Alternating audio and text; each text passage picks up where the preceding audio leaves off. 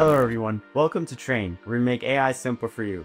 My name is Kieran, and today we're doing a deep dive into the highlights from the latest Microsoft Build event, focusing specifically on Copilot advancements. It's a packed event with major new tools for developers and enterprises, so let's unpack what was announced and how it all works. First up, Microsoft 365 Copilot Tuning launched in public preview. This low-code wizard in Copilot Studio empowers organizations to fine-tune Copilot AI using their own company's data, workflows, and tone without needing a team of data scientists or months of development. Imagine a law firm using its own documents to train a Copilot that drafts briefings in the firm's unique style, or a consulting firm tailoring an agent that understands specific industry nuances. But Microsoft didn't stop there. They introduced multi-agent orchestration, enabling teams of AI agents to talk to each other, delegate responsibilities, and complete complex, multi-step workflows. Think of it like having specialized assistants.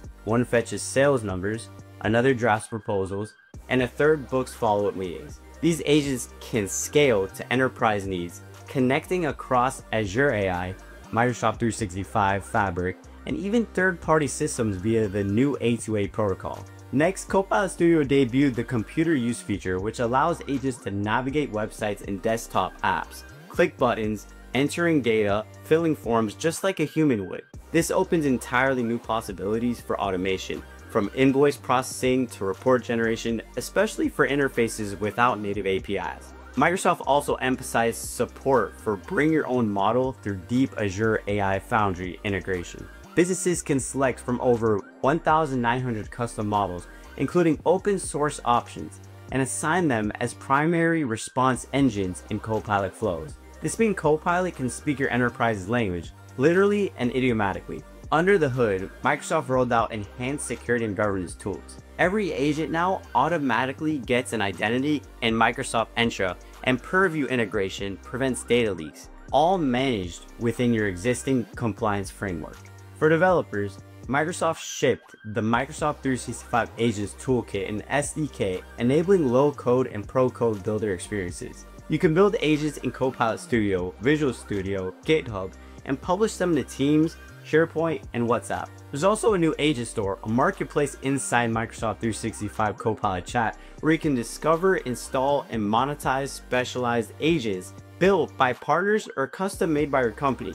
Other key updates: Copilot Pages, which let you turn AI output into editable shareable documents, and Copilot Notebooks, developer-friendly environments for reasoning workflows. Plus, improved Copilot Chat integration, deeper connector investment, Graph Copilot connectors, and a unified agentic web approach supported by the new MCP standard and NL Web protocol. In short, Microsoft Build 2025 turned Copilot into a full-fledged platform. You can customize its intelligence, orchestrate networks of agents, automate GUI workflows, secure enterprise use, and distribute logic across everything from Teams to WhatsApp. So what does this mean for you? If you're an enterprise IT, Copilot now offers powerful automation, tailored intelligence, and centralized control. Developers can choose between low-code and pro-code paths to build sophisticated AI assistants, and organizations can monetize and share intelligent tools both internally and externally.